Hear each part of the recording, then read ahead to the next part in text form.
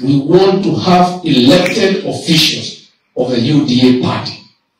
And the UDA officials will be part of the government reception team when the president comes to your house. Lakini kipango pale agama nani watu ya chama iko pale. This is a ruling party. Na msikubali kufunikwa na mtu. Hakuna. Gama nakaa hapa, wajumbe, chairman ya UDA na ile namna hiyo. Because the party must be felt. Yeah. Na hii chama itakuwa. So tutapanga vizuri hawa wakiondoka. Hawa watu wetu marafiki wetu. Na nini naomba nyinyi tafadhali watu ya makazini. The next time you call the president for an interview to talk about the plan. Sasa mambo ya shares unamuuliza nini? Simuulize mimi.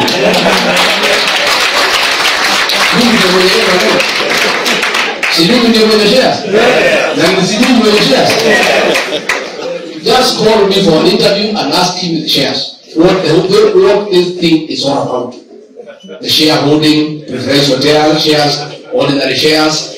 I'll explain to him what the RUTO is about.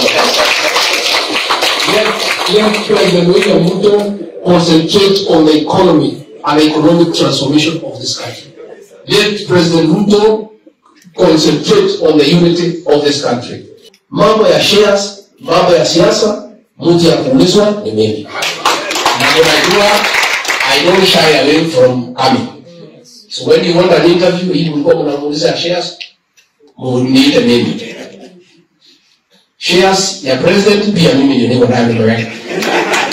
Hata yeye mwenyewe akitaka mambo ya shares anauliza mimi.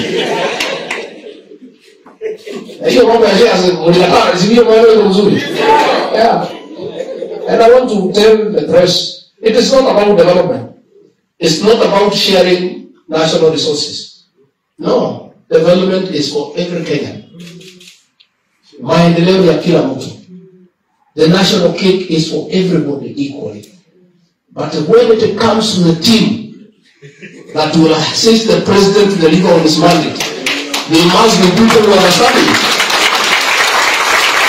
They must be people who give him. They must be people who share his vision. Hatuwezi kuwa na kutafuta watu yazimiwe tunaenda na serikali. Si wanatukaona. Sasa angalia hii mtu anasema shares hata hivi iko wapi? In matters governance, their shares are zero. But in matters development, hiyo iko.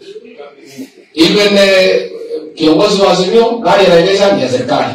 Mafuta ni ya serikali. Driver ni ya serikali. In matters of security, hiyo ndio tumempatia. Kalonzo the same. But kwa serikali yetu, ati yakuje kwa vision yetu, their vision and ours are like water and oil. How do we bring them to government? That is a mistake. Our former boss made the mistake. He brought people into government who did not believe in his vision. So wakakuja wakakorwa serikali yake. We cannot make that mistake.